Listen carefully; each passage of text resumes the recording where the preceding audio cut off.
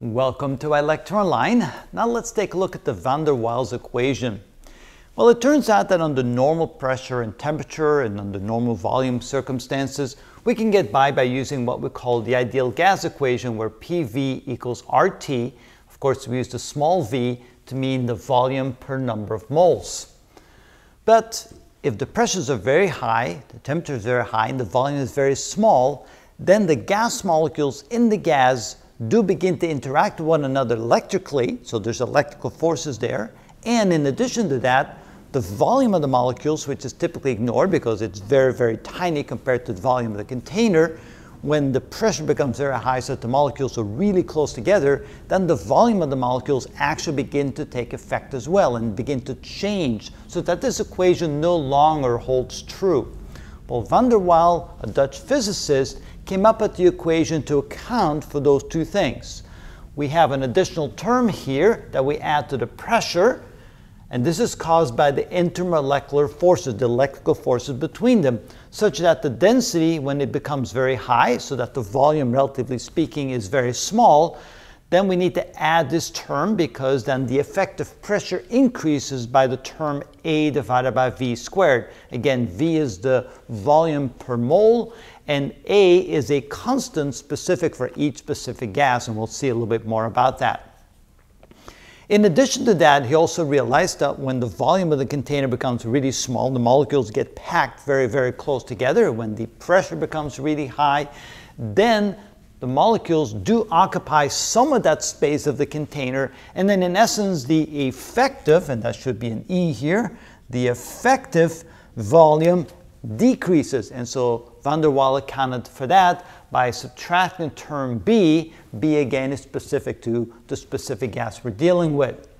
Now, that seems fairly straightforward and doesn't seem to be that hard to understand that. When there's intermolecular forces, there's more forces pushing the molecules away from each other. That acts as if there's more pressure. And if the volume becomes very small and the molecules begin to take up significant amount of space of that volume, then the effective volume becomes smaller. So that makes a lot of sense.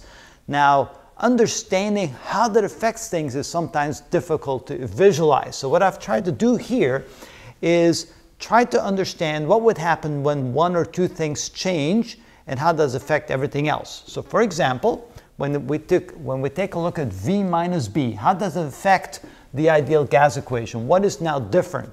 So let's say that we want to keep the temperature and the volume constant. What will that have to do to the pressure then?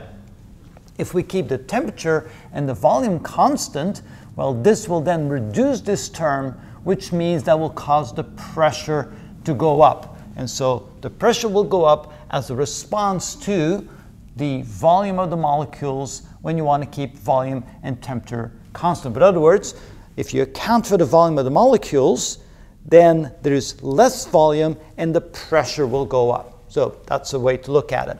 If the pressure and the volume remain constant, so if these two remain constant, how does it affect the temperature? What do we need to do to the temperature to keep the pressure and the volume constant? Now take into account this term right here.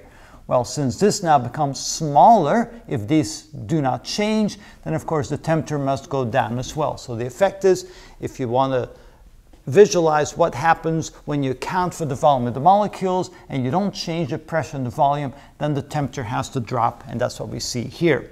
And finally, what if we want to keep the pressure and the temperature constant and we have to account for the volume of the molecules? So we keep the pressure the same, we keep the temperature the same. What has to happen to the volume of the molecules? Because we subtract that, well, then we have to, or the volume of the container, I should say, then the volume of the container has to increase in order to keep the pressure and the temperature constant when we want to take into account the volume of the molecules. And that's what you see over here. Now we do the same with this term here. Again, what do we need to do to the pressure if the volume and the temperature wants to remain the same, if we want to keep the volume and the temperature the same? So the temperature doesn't change, the volume doesn't change, and now we add this additional term because of the intermolecular forces. So that means that the pressure will have to drop to account for this additional pressure, effective pressure caused by the intermolecular forces. So that's what we mean over here. So next we want to take a look at when we keep the volume and the pressure the same. We want to keep those the same. And we have to account for the fact that now there's intermolecular forces. So if the pressure and the volume doesn't change, but now we have additional intermolecular forces to account with, that will cause the temperature to go up because this term becomes bigger now, and that's what we see over here. And finally, what if we want to keep the pressure and the temperature the same? How does it affect the volume if we have this additional term? So now we want to keep the pressure the same, we want to keep the temperature the same. So to keep this the same, but we've added the term, that means the volume needs to decrease. How does that work? Well, this will increase the pressure, and so an increasing pressure can be accomplished by a decreasing volume.